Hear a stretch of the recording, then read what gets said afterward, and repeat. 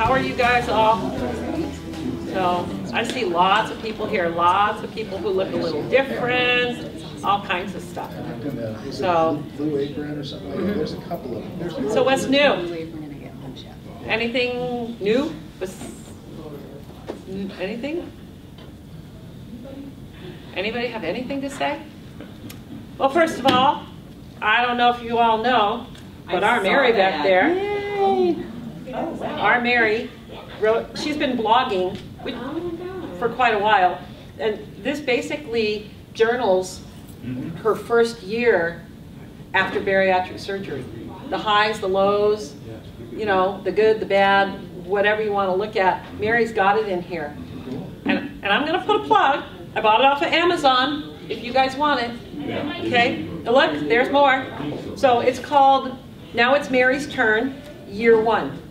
And I've been doing some reading in there, and there's something that I don't know if anybody's done, but I've done it, and when I read it, it made me think, I just want to see if anybody else has done it. Because we can't eat everything that we cook, right? So what do? We cook it for everybody else, right? Everybody else. Mary talks about in here, she went to lunch with a friend, okay? And she suggested she get a coffee shake. But she had surgery too, but Mary's trying to feed her, okay? Then giving the family things, taking them out. Well, don't you guys want a milkshake or something like that? And taking to things that she wouldn't normally take them to because she doesn't eat it and she wasn't going to eat it. So when I read that, it brought me back to when I first had my surgery. I tried to feed the world. No, I did. I tried to feed the world. I mean, I remember I had my surgery 2 weeks before Thanksgiving. And it's like, I was cooking stuff I'd never cooked before. I'd never cooked acorn squash, but it sounded good. So my dad, my mom, and my brothers all had to eat it because I was going to cook it. I mean, I was cooking stuff that I'm like, I'd never cooked before.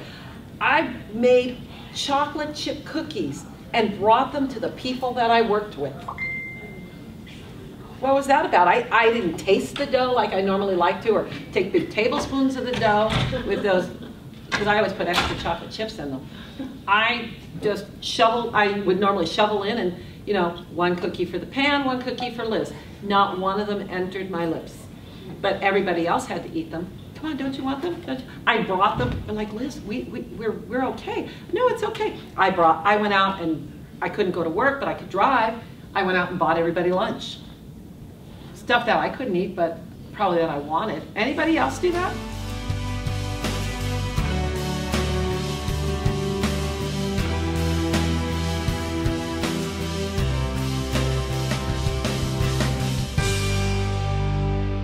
It makes you go, oh yeah, yeah. It does. You know, and not all of it's, you know, not all of it's easy stuff, you know, completely to deal with, you know.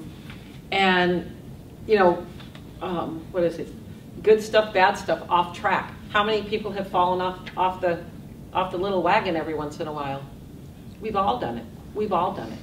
You know, but the thing is that she talks in here about she was exercising 4 to 5 days a week, 45 minutes a day.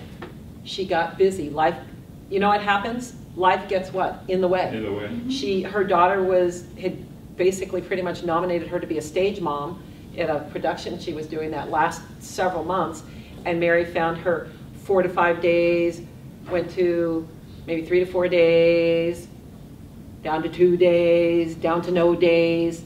You know, and the one thing that you have to take from that is that you have to find the time for you. You always have to find the time for you. And sometimes it's hard to find the time for you. I don't know about you, I used to feel guilty finding the time for me. I used to feel very guilty because it's like, wow. I mean, when I had my surgery, I still had kids living at home. And I was like, oh, I felt so terribly, terribly guilty taking time away from them, you know, because, you know, they might need me. You know, they didn't need me as much as I thought they needed me. I needed them to need me more than they needed me, I think. So I heard you guys talking about you were buying food in, like, what was it that you were buying?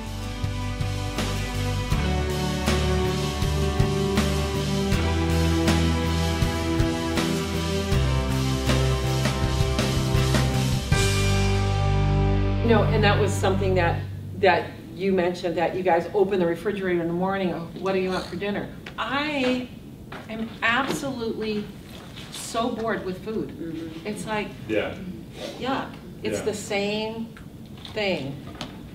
Same thing. And it's the question is, what do you want for dinner? And my husband goes, I don't know.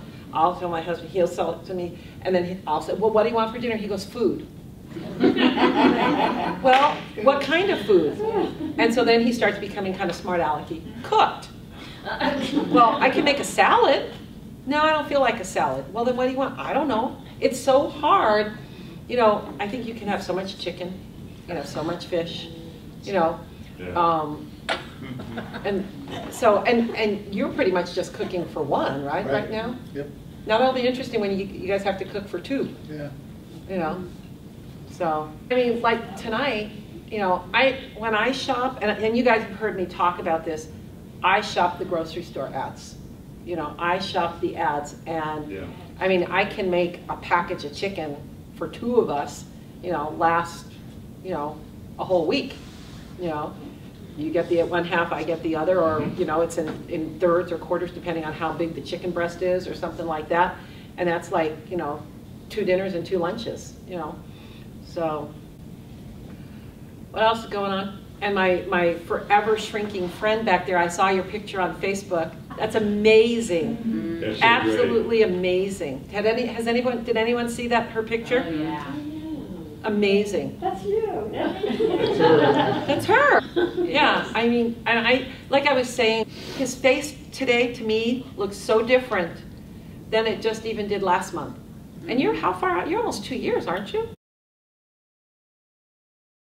Mm-hmm. So, I mean, you're still having all those changes going on, but it's very noticeable. And like you, right in here with you, I mean, you're very, very noticeable. You know, I mean, every time I see you guys walk in, like you look different. But I mean, it's just amazing just to see, you know, how everybody really every month, you know, because we don't see you guys. I don't see you guys every day. And I can see how you guys have morphed, you know, into something, less. I know. You know what? We have some clothes tonight too. Some of our girls brought clothes, so there will be clothes for you to try. And what else is going on? Y'all have to tell me what's going on with you. Any problems, anything?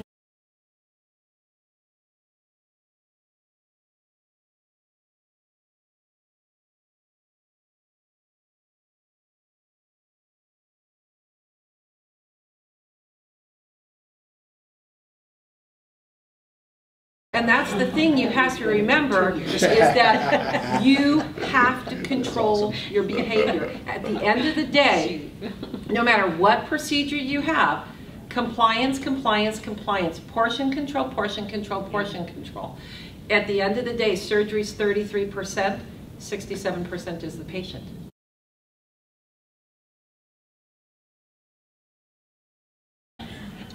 For me, when I had my surgery, all that they offered was the sleeve, band, and then they had the duodenal switch, which that wasn't going to happen.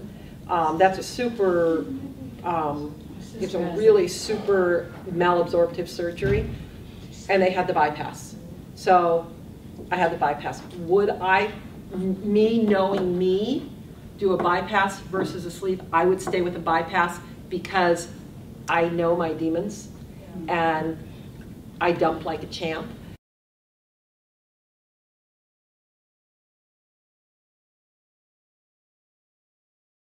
You get sweaty, that's dumping. Right? Well, there's all different kinds. Let me tell you. Let me tell you. There's all different kinds. Like, I drank a banana Premier Protein drink last week. Yeah. Wished I could die. Really? Yes. And all of a sudden, 12 years, I've drank pre-made protein drinks before. They never bothered me. And now, not my friend. And I think it's because most of your pre-made protein drinks are milk-based. Yeah. I must have developed some kind of lactose intolerance, or something, because it's just miserable. It was like, my husband wasn't home, and I was like, oh my God, my stomach. I mean, it was nasty. It went on for about 45 minutes to an hour. So, there you go.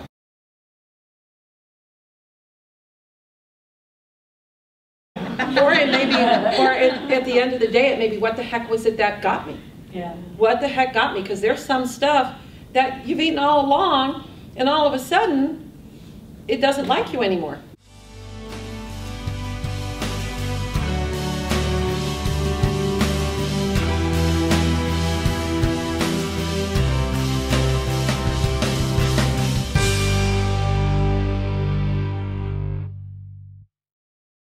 Okay, let me ask a question. How many people had diabetes here and had sleeves? So I see a lot of people who have sleeves that do very well. If you've got reflux, reflux could be problematic for some people. And she's had a baby since she had her bypass done. And the big issue that you have to watch with a bypass in having a baby is you have to make sure that you're getting your vitamins in, that you get some extra folic acid in, and that kind of stuff, because you don't want to become deficient in that, because the baby takes enough out of you in terms of that. But she had a healthy baby, she had a healthy pregnancy, so, I mean, and she actually, you know what, she told me about this pregnancy versus the pregnancy where she had a 10.5-pound baby. Could be because she gained so much weight. Was so much easier just having a 9-pound baby versus having a 10.5-pound baby. And just the pregnancy itself, she felt physically better being pregnant, you know, because you do become more fertile after bariatric surgery.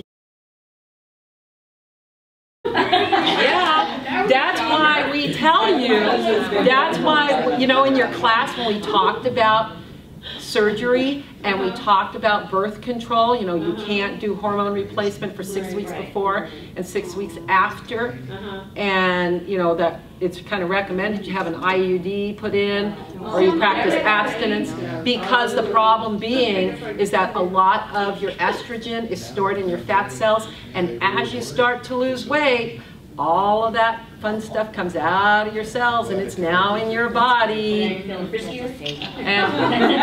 become fertile myrtle. You know, there's a lot of young women who have bariatric surgery because, you know, a lot of them have polycystic ovaries and they can't get pregnant, but once they start losing weight, bam. So there you go. And so, you know, you'll hear talk of a lot of these young women, they haven't had a menstrual cycle in, what, months and months. All of a sudden they have surgery and it's something they haven't seen in like six months maybe. And then it's like something they've never had before. So we see a lot of resolution of a lot of comorbidities with the sleeve and the bypass. We've seen resolution of diabetes with the bypass. We've seen resolution of diabetes with the sleeve.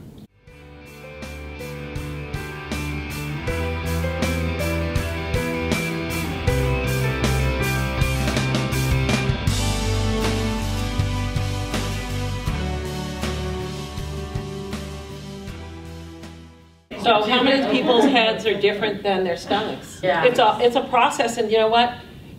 It is. I mean, I know when I'll order something, if we go out and I order something to eat and it's too much, and I'll go, and I actually look at it, and it's a phrase my mother used to use all the time, but literally I think it's true now. I'll look at it and go, gosh, maybe I shouldn't have ordered that. My eyes are bigger than my stomach, you know? And it's, you have to really work at giving yourself that portion and not going beyond where you should go. And like when we spoke yesterday, you know, I mean, you're afraid. And you can't be afraid of food, because guess what? And, you know, people are afraid of food because that's what got them in trouble in the first place, or got them to where they were, or all of us to where we were in the first place. But the bottom line is you've got the tool now, and you have to use that tool to make it work and make the right choices. And that's big, is learning to make the right choices. And a lot of times I will tell people it's about quality over quantity, you know. And I mean, you know, I'm not perfect. I've made mistakes. We all hit bumps in the road. Your stomach, it's not going to grow like this. What could happen with a bypass is, so here's your mouth, here's your esophagus, and here's your pouch, okay? At the end of that pouch is a little tiny opening that your food goes through. If you overstuff or if you drink on top of it, you can eventually stretch out the opening coming out of your pouch. Okay, so that's why you have to practice portion control. That's why one of the reasons you're not going to eat and drink at the same time, because you're going to practice, you need to practice portions. You don't want to stretch out the stoma coming outside. Well, you know, you always hear people say, well, the reason she gained weight or the reason he gained weight is he stretched out his stomach. The reason they gained weight was because they were eating and doing things they shouldn't be doing, you know. And you know, it's grazing, and it's easy. It's very easy to graze. It's very easy, believe it or not. People don't think so, especially people who are new. It's very easy to out-eat your sleeve or your pouch. How many people have done that? You know, not consistently, but you know, you're eating, and then, you know, like maybe you're 1 week, 2 weeks, you're just totally out of control, and you're like, oh my gosh, I feel like I've been on a feeding frenzy, you know, and you're just eating everything in sight. It's really important that you practice that mindful eating, that you plan your meals, like the meals that they've been getting, the 3 meals that they've been getting a week. I mean, that's perfect. It's portioned out. It's working perfectly.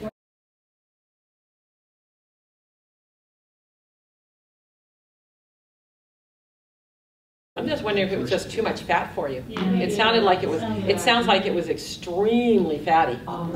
And you're fairly new, so those are things that you sadly have to learn the hard way. You know, and sometimes it's just experimenting with how you're cooking and stuff. You know, you can rub a little olive oil on, like the salmon, and just, you can put it on the grill, like not even 5 minutes, boom, boom, you're done. Yeah. Let me get my straw out. Yeah. You can eventually do straws. You can eventually do straws. It's just in the beginning, especially with your burping issue, you're swallowing too much air.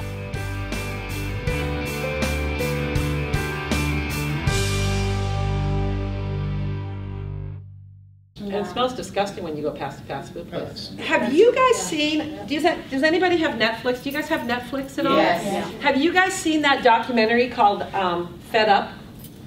Have you seen it? Oh, you guys have to watch it. It's called Fed Up, F-E-D-U-P, and it's about, take a look at it before we meet next time. It's basically really about childhood obesity.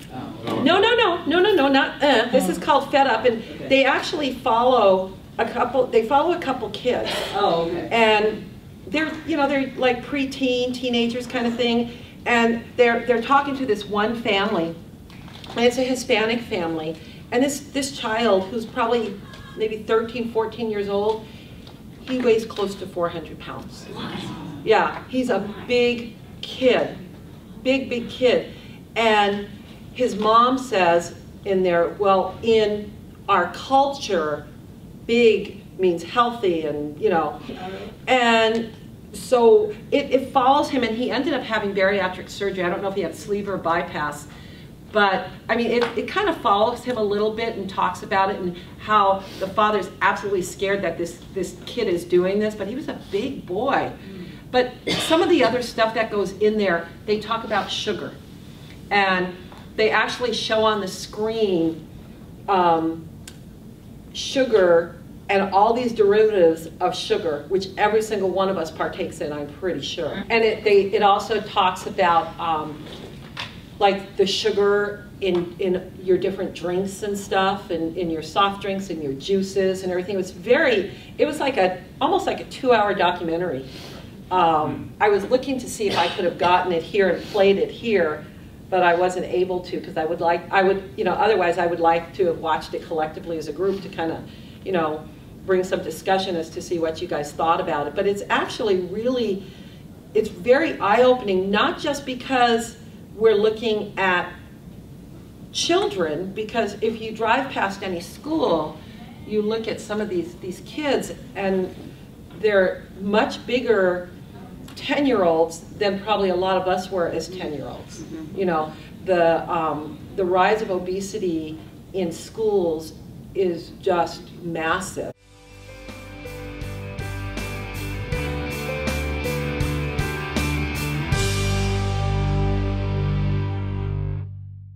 When I had my surgery, I would watch the Food Network. My husband said to me, he goes, why are you watching that?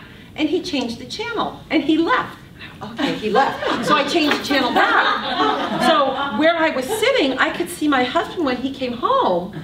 And I went, okay, and I changed the channel once, changed the channel twice, so he couldn't trace what I was doing. I felt like I was watching porn or something, And I figured I had to change the channel twice so I wouldn't get caught. And you know what? And I didn't want to eat it. I just enjoyed looking at it.